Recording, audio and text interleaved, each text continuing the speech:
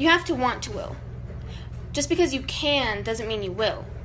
If you want to, you will.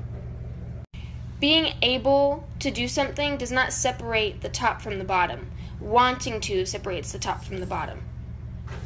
So it's not the moment of telling yourself that you can do it that'll change your actions.